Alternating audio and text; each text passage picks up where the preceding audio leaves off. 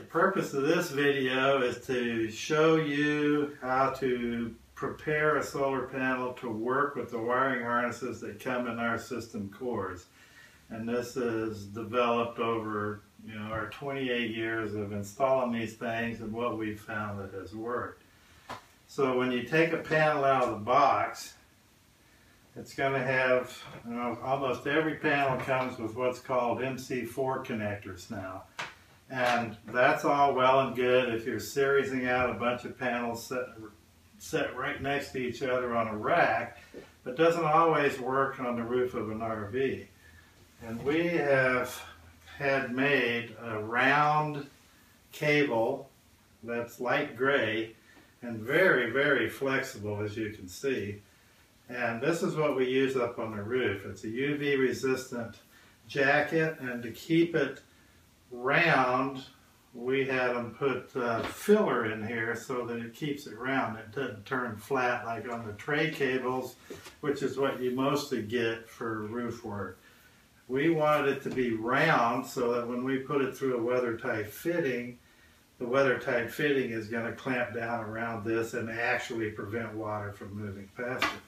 So knowing that we're going to be hooking to this kind of a cable instead of long lengths of the cables that comes with these MC4s on it, this is much stiffer cable. See, it just boings right back into a circle, and you're trying to lay two parallel lines of those down the roof of your RV in a neat and orderly fashion just is really hard to do. It's way easier to take a cable like this and put it down and it stays there, okay?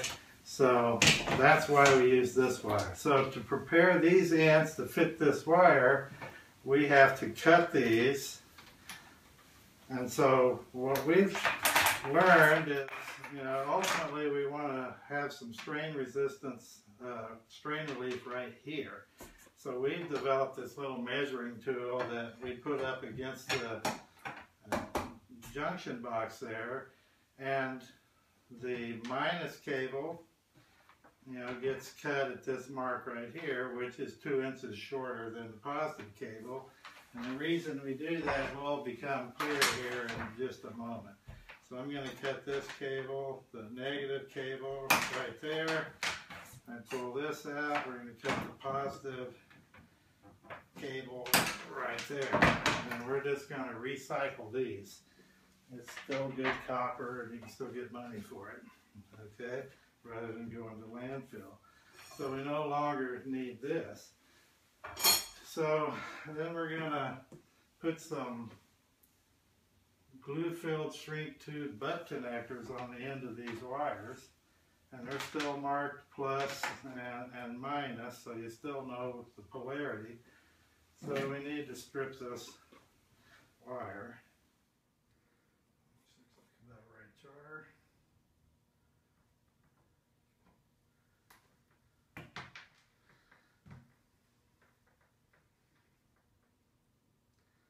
I'm stripping about 3/8 of an inch.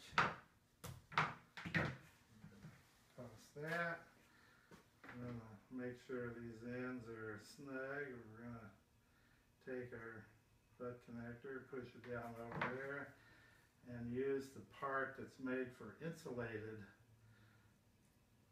connectors, not bare. And I give it a two-handed squeeze, and then I always do a pull test. We're going to do the same thing on the other side.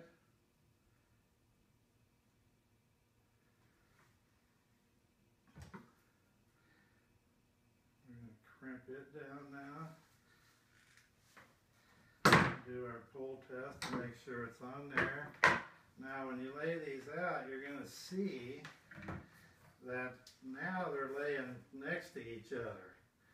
And so if they were cut the same length, these things would be side by side. They'd make this knot in the middle. So what we're going to do is we have another piece of glue-filled shrink that we're going to slide over here. You always want to put your shrink tube on before you make your final connections, because it won't go on otherwise. So we're using black and white conductors, and when you have this combination of colors, black is positive, white is negative. And since our positive cable is slightly longer, now you can start to see why we did what we did here. Can you see that okay? So now I got to strip these ends. Same about 3/8 of an inch.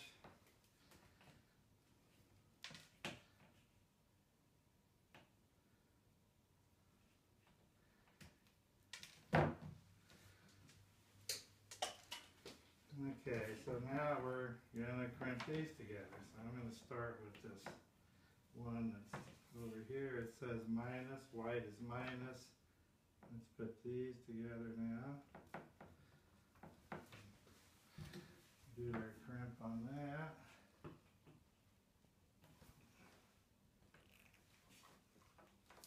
Do the pull test.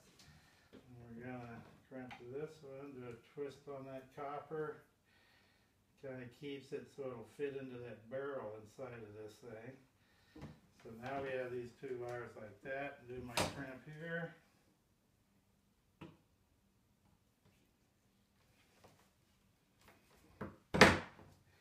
And we use broad-tipped crimpers here because then we're crimping a bigger piece of that barrel and we have better connection. If you use those little black ones that are real thin metal, you just get this little skinny crimp and it's not as good a holding power. Yes. Okay, we've got this. We need to shrink this down, slide this up over like that and shrink it down just for extra protection since this is outside in the weather. And being solar guys, we're going to use these lithium batteries in combination with this inverter, Magnum inverter. Make sure it's inverting. Turn this thing on. I like to get away from the back of the module because we don't want to melt through that back sheet. And we're basically going to shrink this down.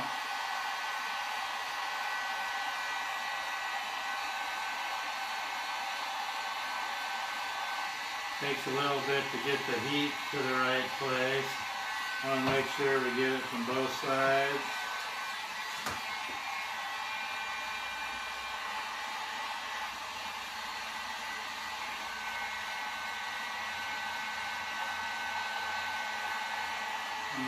If you're paying attention, you may not see it on the camera, but having this black wire, you know when you're shrunk down because it'll move in and you'll see that black come out.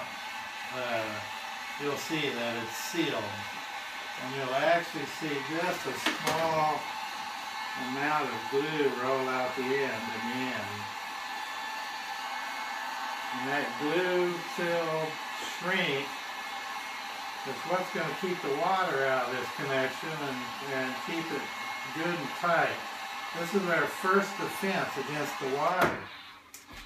So we don't want water getting into these, so we want to make sure that those connections are watertight. This is simply to give it more protection and a little cleaner look and add one more layer of glue. So I try to push this about 1/2 inch or 3/4 of an inch up onto this jacket.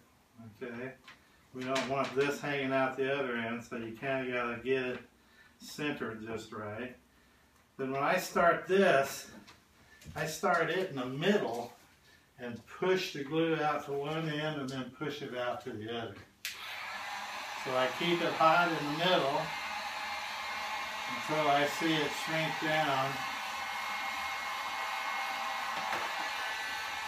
And once I know I've got this middle all shrunk down, kind of looks like a little hourglass there, then I just kind of push the heat to the end and shrink it down as I go. Make sure I come around the other side, do the same thing. Get it shrunk down nice and tight so you can see everything underneath it.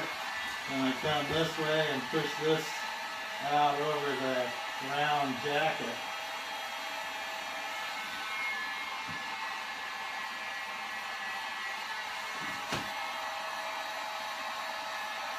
So now we have this second layer of protection, and it also adds some strain relief because this is now glued to the jacket. Now I come to this end and I just kind of squeeze it, make sure that glue is in between the wires too. So now if this wire's on the roof and you're driving in the rain and water is chasing up here, it's going to hit that and go out over this. And just gives you a good layer of protection. So then what we do is we want to stabilize this to the panel. So we take these little squares here that are made to stick zip ties through, and we're using this black, which is UV resistant, and we're using this 3M VHB tape. And to make sure it sticks well, we use 91% isopropyl alcohol, which strips off waxes and oils and different things quite cleanly.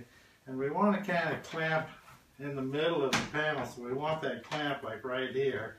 So I want to clean the back of this module of any wax or fingerprints or whatever. Give it just a moment to dry. Doesn't hurt if it's cold outside. So just kind of throw a little heat on there, make sure all that alcohol's gone. That surface is a little warm. Then we peel this layer off. Stretch this out, find the middle of the panel. Drop this down. It's now stuck to the panel. We take the zip, stick it in there. Zip it down tight, and now it's got some strain relief here, and no problem there.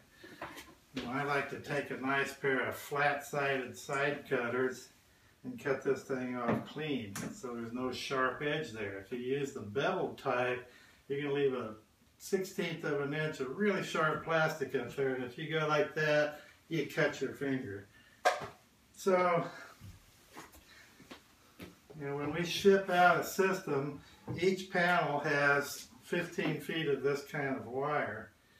And if you want to come up close and shoot the end of this, you can look in there and see that there's a white jacket with number 10 we use on the roof, and then there's filler on either side that keeps it nice and round. And so this is how we send out prepped panels. That's it for this one. Our next step is putting on our mounts.